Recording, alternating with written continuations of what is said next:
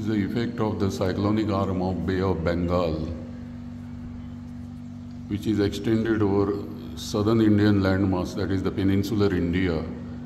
What we are looking at the cloud cover, dense, thick, hot, humid cloud cover on 8th May 2023 in Mapsa here in this town.